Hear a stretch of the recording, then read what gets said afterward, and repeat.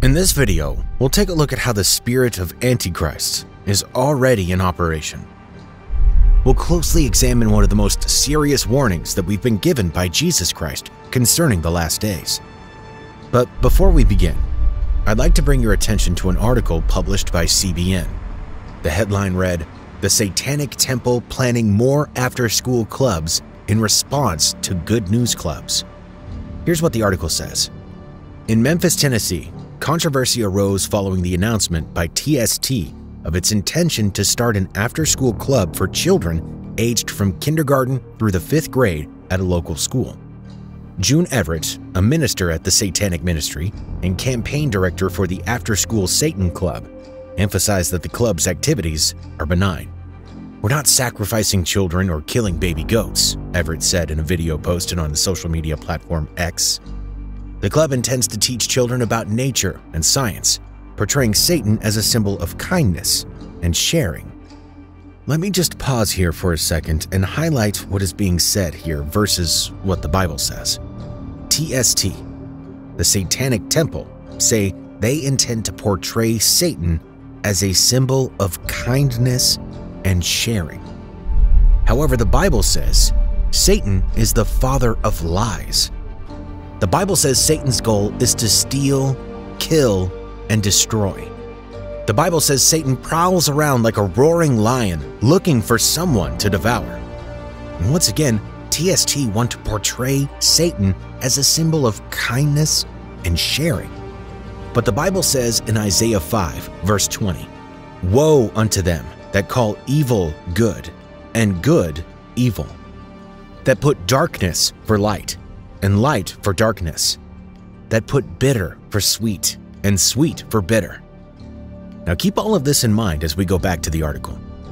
TST, which currently has 10 after-school clubs in 6 states, started these initiatives as a counter to the Child Evangelism Fellowship's CEF 3,000 Good News Clubs in the US and 80,000 worldwide. The mission of the Good News Clubs is to share the gospel with students after school. Recently, a Kansas school district approved the first high school Satan club proposed by TST. While the initiative has been met with opposition, including a petition with over 8,000 signatures, the club has fulfilled all requirements for registration and is set to start meeting in the coming weeks. So let me ask, if the Temple of Satan is really something good and wholesome for children, why are they only targeting schools that have after-school clubs teaching about Jesus? Could it be that the devil is trying to establish these after-school programs simply to make a stand against Christianity? When the Bible tells us that we wrestle not against flesh and blood, but against principalities, against powers, against the rulers of the darkness of this world, against spiritual wickedness in high places, this is what we're seeing. This is how these battles manifest themselves. You are hardly ever going to look into the sky and have your spiritual eyes opened to such an extent where you see the battle between demons and angels taking place. That will most likely not happen. What will happen is that you'll begin to see strange things happen where good is now being called evil, and evil is now being called good. Do you ever turn on the news or take a peek at your favorite online news outlets and think, what is going on? It seems that more and more lately, we find ourselves throwing our hands up in the air in response to where society is heading. From our conservative, non-religious friends to our brothers and sisters in Christ, we all are in disbelief of how low morality has been sinking lately. Anyone with a shred of decency in them is starting to feel more and more out of place in the world today. Godly values, or any values for that matter, are being tossed out the window daily. We look around us at the people who seem to be okay with it all as we scream, "Don't you see what's happening?" But the silence proves to us that few people actually care or see how we are approaching terribly wicked times. That apathy can sometimes make us think that we're the crazy ones. The Bible did tell us that the last days would be like the days of Noah. This pre-flood era is known for being violent and sinful. That is why God intervened and sent a global flood. Jesus, when speaking about his return, said, "As were the days of Noah, so will be the coming of the Son of Man." Matthew chapter 24, verse 36 to 37 reads, "But concerning that day and hour, no one knows, not even the angels of heaven, nor the Son, but the Father only. For as were the days of Noah, so will be the coming of the Son of Man." So how do we interpret what Jesus is saying here? How do we make it relevant in this day and age that we live in? Well, Noah was a righteous man. He was a righteous man living in a time when the world was filled with sin. Society had become perverse and wicked. People preferred to do things their own way, and evil was rampant in the hearts of many. Let me stop there and ask a few questions about this current day and age that we live in. Are we living in a time where the world is filled with sin? Has society become perverse and wicked? Do people prefer to do things their own way? And is there evil in this world today? As I continue, I want you to apply what the days of Noah were like and compare them to today. Now, before the flood, and while Noah was building the ark, he spent years and years and years preaching to the people, and no one responded. People ignored the warnings that God's judgment is coming. People ignored the calls to repent. Now, let me ask you, how many people can access the gospel today, but choose not to? How many people hear the gospel today, but choose to ignore it? I am sure that when Noah preached, and after some time when people didn't see the flood coming, I believe he would have been mocked by some, and persecuted even. Now, in this day and age, are Christians being mocked? Are they being persecuted? We get another good insight into the sinful mind of man as we get closer to the return of Christ in 2 Peter chapter 3.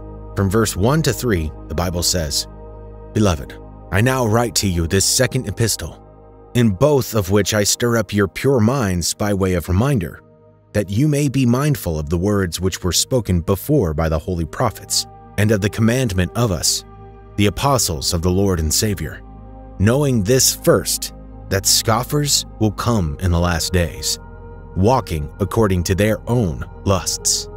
When people hear about God, the Bible, or wholesome and traditional values these days, what do they tend to do? You guessed it, scoff. Why do people scoff at the very principles that we hold dear? Is it because they would rather follow their own sinful desires than follow after Christ? The devil has people convinced, tricked, and absolutely hoodwinked today that their sin is good, and God is somehow bad. Most people don't even see that their sin is sin. Most people have been tricked into thinking that the sin which harms them is good for them. Furthermore, the devil has planted the lie in people's minds that God is some restrictive tyrant. What people do not understand is that it's not only the fact that God hates sin and that we should avoid it, it's also that those very sins people want to cling to are what destroy us in the end. The temple of Satan is not alone in this train of thought. All around the world today, society seems to be doing everything in its power to stand in the way of people learning about Christ. More and more we see society accepting and even promoting lifestyles, ideologies, and activities that are directly against God. Why does the Bible say in Proverbs 4, verse 23, "Above all else, guard your heart, for everything you do flows from it"? Look at that.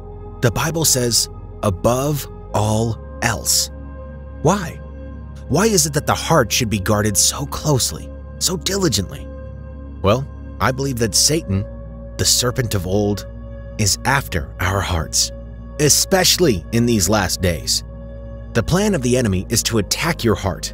It's to infiltrate your heart so that you would be consumed with everything but God. The Bible tells us that the spirit of Antichrist is already in operation in this world. And think about that for a minute.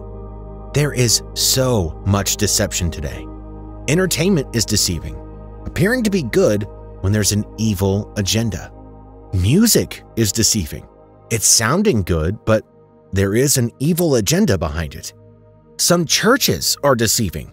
They have a form of godliness, but there is a subtle evil. And in these last days, you'll begin to see more and more mockers and scoffers of the gospel appear. 2 Peter 3 from verse 4 says, "They will say, 'Where is the promise of his coming?'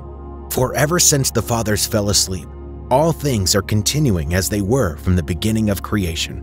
For they deliberately overlooked this fact, that the heavens existed long ago, and the earth was formed out of water, and through water by the word of God, and that by means of these the world that then existed was deluged with water and perished. But by the same word, the heavens and earth that now exist are stored up for fire, being kept until the day of judgment and destruction of the ungodly." The Bible says that in the last days, people will mock the return of Christ, as well as creation in general. People take for granted that God is long-suffering, and they think that because he won't return this very second and judge their wickedness, he either doesn't exist or doesn't care. In this portion of Scripture, the Bible tells us that they deliberately overlook the obvious works God has accomplished in nature. The handiwork of God is all around us in creation, and yet they choose to ignore it. Romans chapter 1 makes mention of this and tells us that people are without excuse, because even by looking around in nature, it is obvious that God exists and made the world. Also, there's evidence of a global flood, and they chose to ignore that also. In the name of science, society comes up with all kinds of bizarre teachings that are contrary to God and common sense.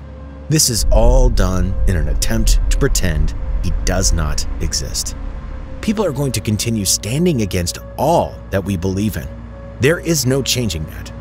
What we can do is realize what exactly is going on and wake up to the fact that sin is rampant in this world. And when we realize that, we must raise our banners high and sound the alarm. It is our duty as God's people to stand up to this wickedness around us. Stand firm on God's word. We live in a world whereby virtually everything is being watched. What you do online is being watched. Wherever you go, you're being watched. Where you spend your money, that's being watched. How fast you drive, that's being watched. There are cameras everywhere. Cameras that have facial recognition and can identify a person based on their biometric data. This is the world we live in.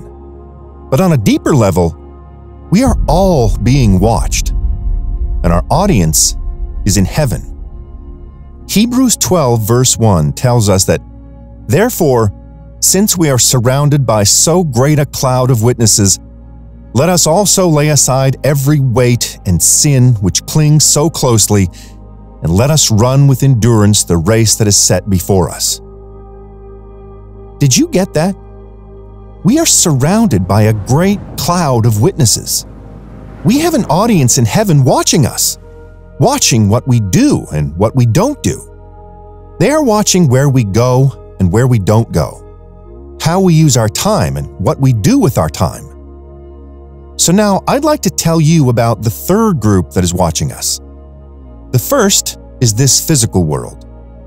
The second is the audience in heaven, and the third is the underworld, the kingdom of darkness. Oh, if you didn't know, they are watching you too. The devil and his kingdom is watching us. Their intentions are evil. Their motives are to destroy. In fact, when you deconstruct 1 Peter chapter 5 verse 8, you will come to understand that we really are being watched, because the Bible says, "Be sober-minded, be watchful. Your adversary, the devil, prowls around like a roaring lion, seeking someone to devour." Other translations say he is looking for whom to devour. This means that we have eyes on us, eyes from the enemy. Now let me tell you the devil's strategy and what he does as he looks for someone to devour. He's looking to see if you earnestly believe what you say you believe in. He's looking to see whether you have a prayer life that's consistent. He's looking to see if the Word of God is really in your heart. He's looking to see if you are who you say you are. If you say you're a child of God, believe me, the devil will look at you. He will watch and study you to see whether or not you actually live like a Christ follower. Do you remember what the devil said when he approached God about Job?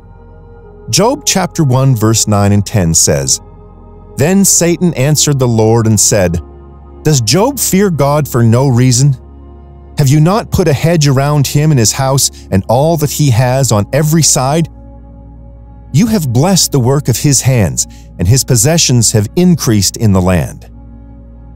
How did the devil know that there was a hedge of protection around Job and his house and on all that he had?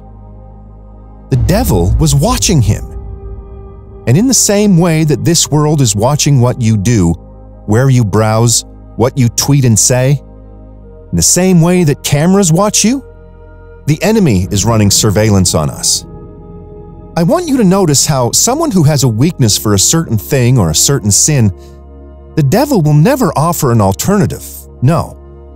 The devil will offer an alcoholic alcohol.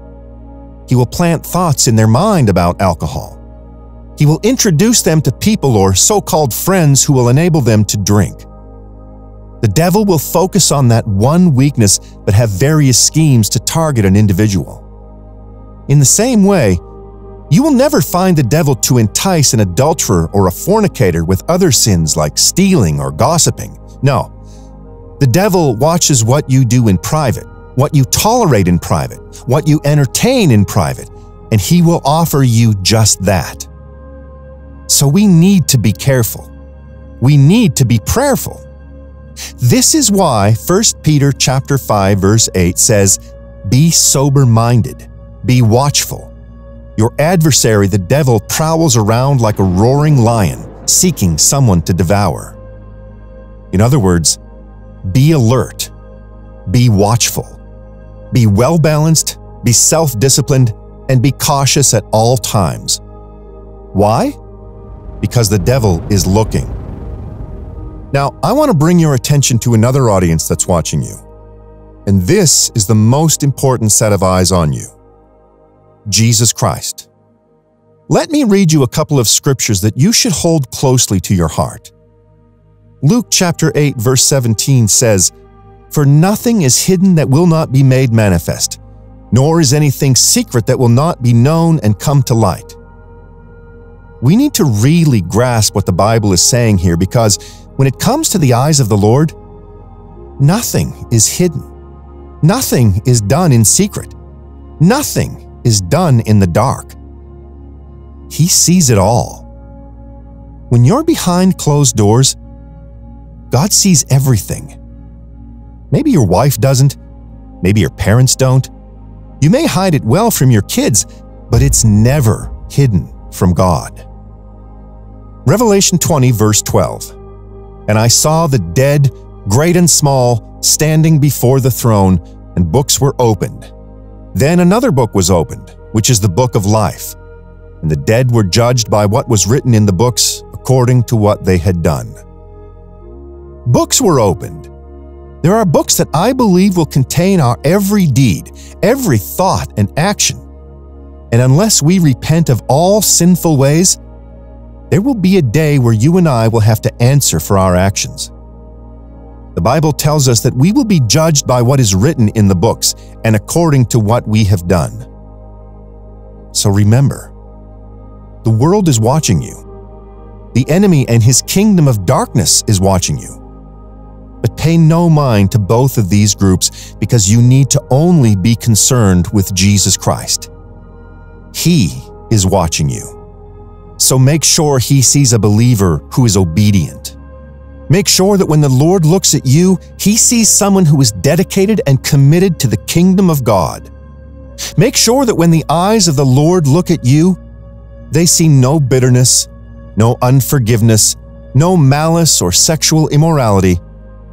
Make sure that when they look at your heart, they see no pride, no jealousy or envy. But may they see a heart that has been transformed and renewed by the Holy Spirit. Let me ask you this. If you knew that everything you do, everything you said, every thought, action, and word would have to be accounted for, would you act different? Would you think different? You see, the book of Hebrews tells us that we are surrounded by a great cloud of witnesses. And that should make you think. What would that cloud of witnesses say about me? What would they say I did? Would they say that there was no doubt? No doubt at all that God was the center of my life? Would they say that I lived a life intent on seeking God? Would they say that they heard me wake up every day with praises on my mouth?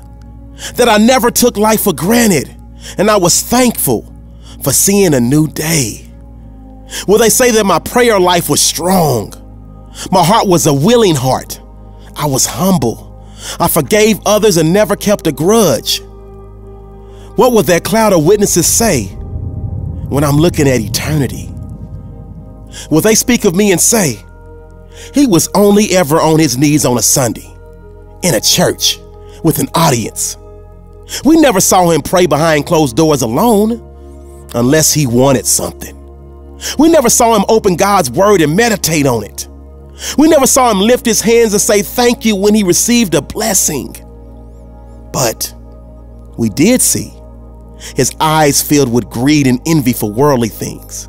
We did see that his heart was filled with jealousy and pride. We heard him putting other people down. We saw him walk with the wicked and judge other sinners. What would that cloud of witnesses say about you? About your walk with Christ, your prayer life, your belief? We need to have the presence of mind to know that what we do matters. Our daily decisions matter. So I pray that you live a guarded life. I pray that you guard your mind against negative seeds of thought. I pray that you guard your heart against envy, jealousy, and greed. I pray that you guard your eyes against the spirit of lust. I pray that the Holy Spirit will give you the strength to fight the good fight. And above all, I pray that God's grace is upon your life. Chase God and chase him every day.